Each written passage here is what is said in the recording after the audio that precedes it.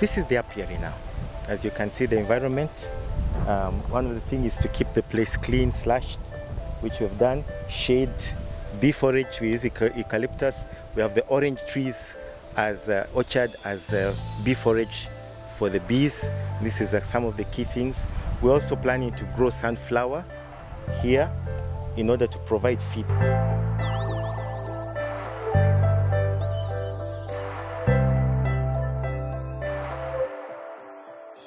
I am now doing a lot in managing the apiary, and there's a lot of hope.